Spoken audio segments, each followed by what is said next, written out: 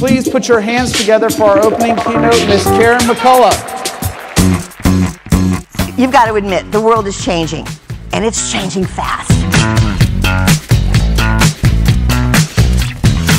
I love you. This is a generation that never heard. So I believe in evolution. I don't believe in revolution. I don't believe in changing everything today. I believe in small changes.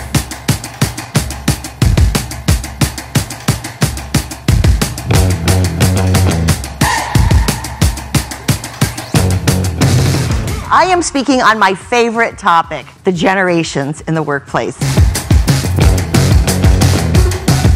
So I opened the conference today and I was really excited. I speak on the generations, but I believe that my topic is more than just understanding the generations. I believe that with technology and with the millennials, which would be the generation born 1980 and after, we have like this marriage of massive change.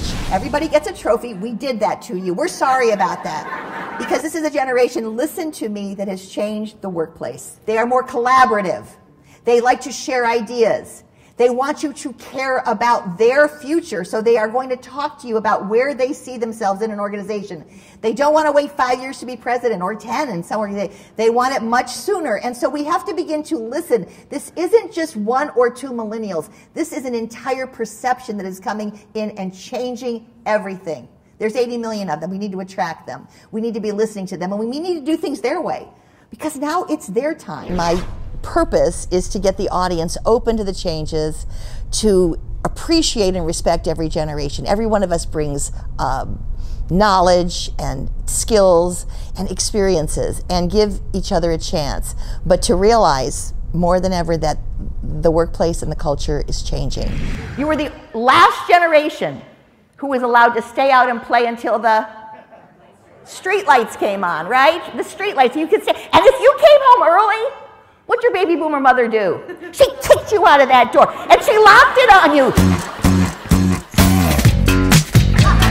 Today, I was just sitting with a group, and he had his door. He go, oh, there are my kids. Okay, I see them. Oh my gosh, we're checking on your kids on our phones. It's creeping me out. Today, moms sit outside with their little chair and their glass of wine. You can ride your bike from here to the stop sign and back. Oh, look at them. They're so independent. You've got to be a sponge. You've got to learn how to absorb, how to listen, how to look, how to see how things get done. You've got to look and figure out how ideas are communicated before you start to make evaluations. And you have to invest in yourself before you expect us to invest in you. And what does that mean?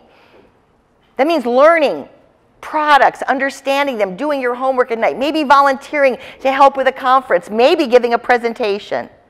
You've got to begin to step out of what's expected and do some things that are not expected in order to grow. Times were changing, but they were changing socially. We had a commercial. A frying pan came on the scene. This is your brain. An egg cracks.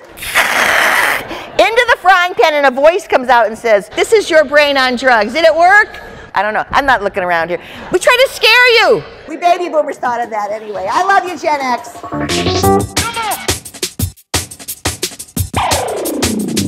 You've got to admit, the world is changing, and it's changing fast. A lot of it is about technology, but you know what? I've been doing this a while, and I think a lot of it is about you and all of you millennials that are in this room. You are helping make this world a different and a better place, and I thank you for it. Who here remembers their first Walkman? Let me see a show of hands. I gotta look out there, yeah. Oh, remember how excited you were? No more boombox?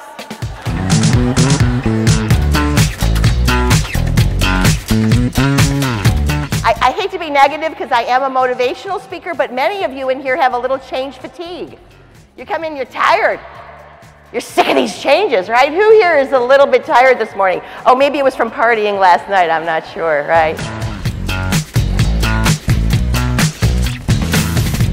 I especially loved Karen McCullough. Yesterday was our closing keynote. She was funny, she was inspiring, she sang, she danced. I mean, what more could you ask for out of a keynote?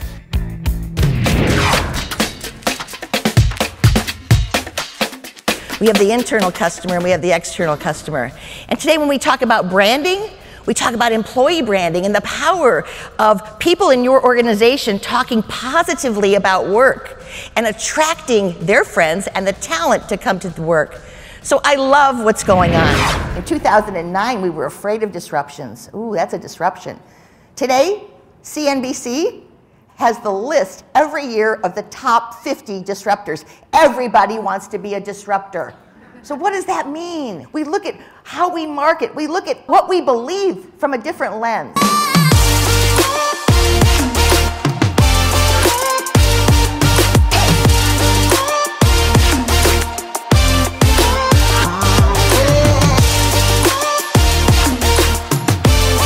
I believe that we all have biases from our experiences, from the way we were raised, from our parents, from the times, from technology. You begin to look at that, and sometimes we have to be more aware of those biases, because I notice that millennials don't talk to me until they find out what I do, and then they want to do it. So I'm on a lot of airplanes, and I don't get that eye contact. I don't get it. So it's a two-way street where we all have biases.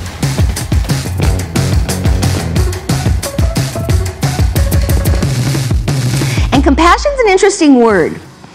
Compassion doesn't really mean, oh yeah, I get you. Oh, I feel for you. Compassion means caring enough about somebody to tell them the truth and to help them.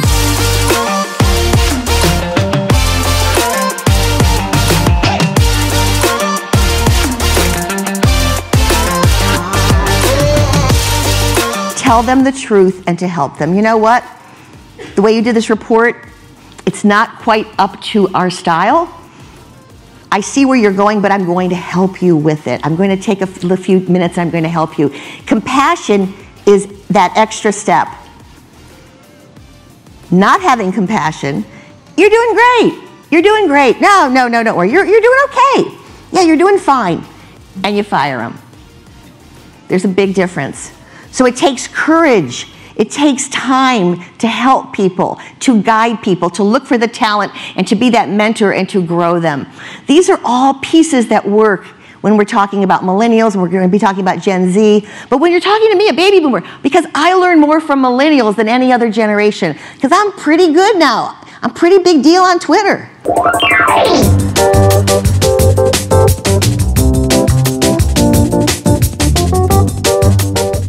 This is a healthcare, the patient's changing. So we have to really understand the emotions and the perspective of each generation as we care for them, as we care for our patients and give them that respect, and also as we build the culture of our hospital or our team. So it's more than just learning about, oh, you're a baby boomer and you're a Gen X and it's about understanding what they brought into the workplace, understanding how they're changing the workplace and where it's going. Because I do believe that when we look at this next generation, which we call Gen Z, they are going to be different, and they're going to be different because they were born with technology. So we have to really listen, and we have to give them a lot of encouragement. How many of you have great intentions to get to the Y, to get to the gym, to get to wherever you go, but there's a voice inside of you that says what? Don't go. If it's raining, what does the voice say? Oh, don't go, it's raining, right?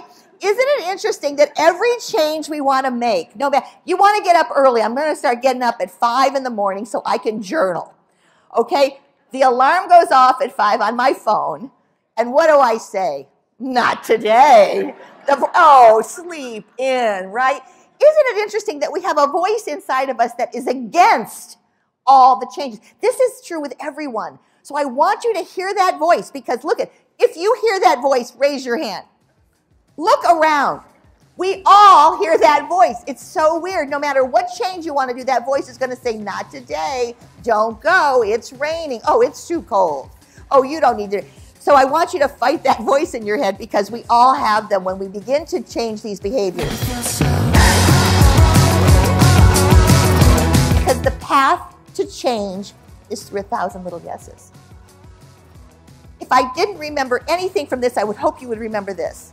The path to change is through 1,000 little yeses. Little yeses. Yes, I can meditate for a minute. Yes, I can walk Wally around the block. Yes, I can do this for a short amount of time. Once it becomes a habit, we stay with it a lot longer. In the beginning, we have to say the path to change is through 1,000 little yeses.